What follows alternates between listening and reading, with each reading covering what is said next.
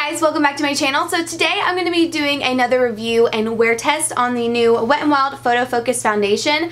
I have been using this quite a bit for the last couple weeks and I figured I would share it with you guys and let you see how it wears throughout the day. You guys seem to really enjoy my L'Oreal one that I did, so I definitely wanted to do it on this foundation as well, let you know my thoughts, because if you've been watching me on my Snapchat and everything like that, you know I've had mixed reviews and I'm going to give you my final review today. I have 20 minutes till I have to be out the door, so I'm going to hurry. I'm a talkative ass person, so hopefully I can get through this.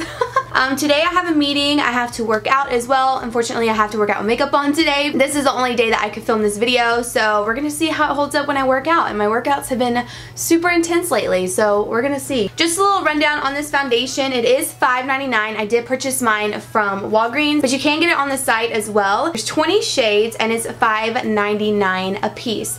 This has 4 stars on their site. It has only 9 reviews. Let me read the description real quick. It says, "Your Skin Only Better, our new high-performing skin perfecting foundation, underwent major road testing under 7 different photo lighting conditions to deliver flawless, camera-ready makeup every time." So as most of you know, I do have oily skin. Now I have tried this foundation with the Milani Prime Shield, and I am not a fan of this primer.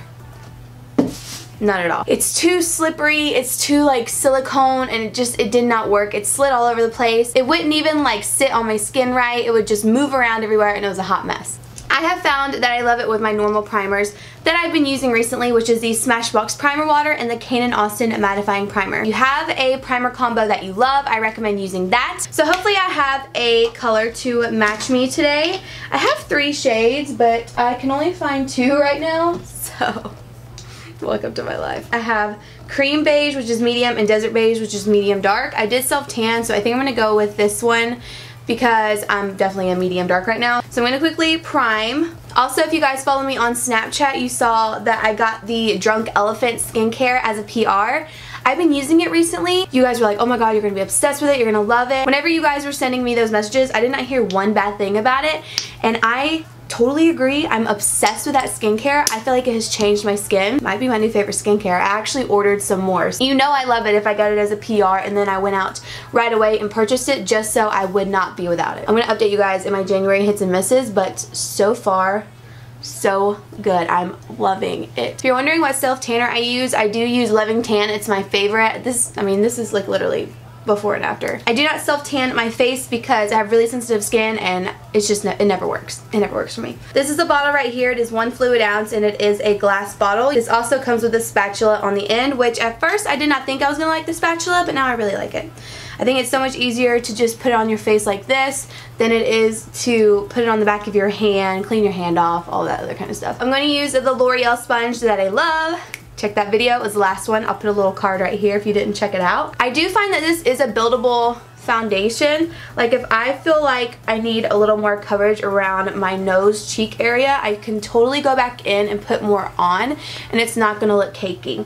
Now when I think it was like either the first or second time. The first time I used it on a Facebook Live, which if you haven't seen that, I will link it down below. You can check out my Facebook there. I liked it in that Facebook Live, but I noticed it didn't wear too well throughout the day. But I don't know if it's because my skincare has changed and my skin feels a little bit more balanced.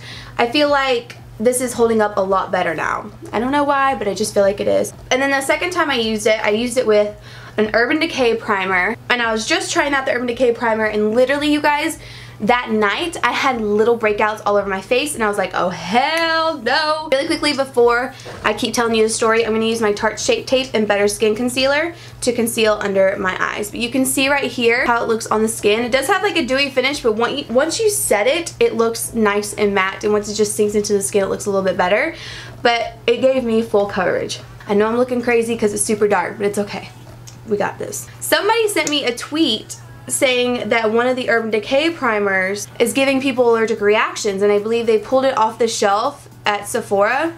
I believe. This is what the Instagram post said. I was like, oh my god, that makes sense. Like if people are breaking out because of it, I could be breaking out because of it. Ever since I quit using that primer, but I used a different one that day. I think it was like a complexion primer or something like that, and it didn't work, so I put the D-Slick on top of it, and it was just a hot damn mess. It wasn't the D-Slick one. I can't even say that name. It wasn't the D-Slick one, it was the other one that I had tried that broke me out and that was giving other people reactions. So I was like, okay, I'm going to give the Wet n Wild one another try and see if it looks better, you know what I mean? And oh my gosh, you guys, I don't know what it is, but I have been loving it lately. Just loving it. Now I did try it with that Milani primer and I hated it.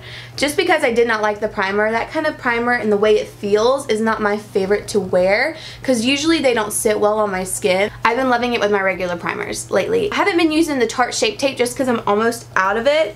I'm using it today because I want more of a full coverage finish. Use it with the Maybelline Better Skin Concealer like I did in my last video. If you want to check that out, I will link it down below.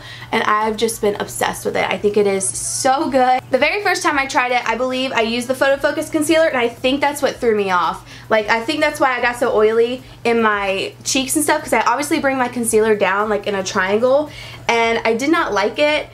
I feel like the concealer was a little like greasy and just sat really weird on my skin. It just looked cakey and gross, I mean, honestly. So I wouldn't recommend the concealer, but I do really love this foundation. That's what it looks like. Everything just blends beautifully on top. I mean, you could use this sponge to blend it out and you'll be good. I really like it. Doesn't accentuate pores. Right now it's starting to look a little bit more matte because we do have that concealer on. So what I'm going to do is finish the rest of my face. I'll come back, show you guys a little update and what it looks like with the rest of my products on, and then I will update you guys throughout the day. So I'll be back in just a second. Okay guys, so I finished my makeup. This is what it looks like with everything on top. Doing another kind of simple glam today. It is currently 10:08, so I need to head out the door. I will see you guys in a few hours and give you a little update on this foundation, but so far so good. I always like the way that it looks after I've put all my powders and stuff on. Okay guys, so it is currently 2:43. I just got back from the meeting and everything, so this is what the foundation is looking like. It definitely has like a little glow to it, but it's not something, normally I wouldn't say, dogs are here. Normally I would say I don't like it, but this is the kind of glow that, like, I mean, it's a little bit oily, but it doesn't look terrible in my opinion. I feel like it looks okay. It's not like overly oily where I look gross. I feel like my skin pretty much still looks pretty good with the highlight and everything. My pores don't look too crazy or anything like that. So it's still going strong. I haven't blotted or put powder on, which I'll probably blot after this, but I don't think I'll put more powder on. I'm gonna go to the gym, work out. We're gonna see how well it holds up during workouts. But yeah, it's holding up well so far, in my opinion. I like the way it wears throughout the day. If you do have oily skin, it's not gonna stay completely matte the entire time, but it doesn't look bad, in my opinion. So, still going strong. Hi, cutie. Cutie but duty. So my phone is downstairs charging, but it's around 7:30, 7:40, and I figured I would do my final update for you so I could get this video up tonight, and I'm really wanting to take this makeup off, to be quite honest with you. And so this is what my skin looks like. I did blot once, blotted my face after the first update, and when I was by my back door filming downstairs.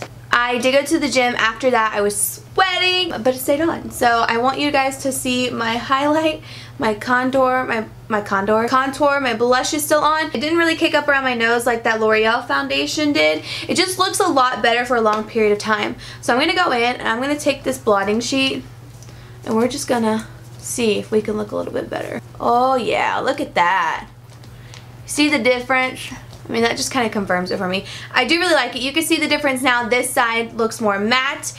You can't really tell my pores are as visible because that oil is soaked up. But look at the difference. I mean, hello, amazing. What an easy fix for this foundation. So I really like this foundation. I give it a 2 thumbs up. I think it's great. I think it's great for oily skin. Good job, Wet n Wild. I'm pumped about this. The concealer, not so much, but this is damn good for $5.99, and it does not break me out like that Urban Decay primer did. So I hope you guys enjoyed this video. Thank you so much for watching, and let me know down below in the comments what you want me to wear test for you next, and I will see you guys in my next video. We are closing in on heaven, and I know we'll be alright. Be alright, be alright. Yeah, I know we'll be alright. We are closer now than ever.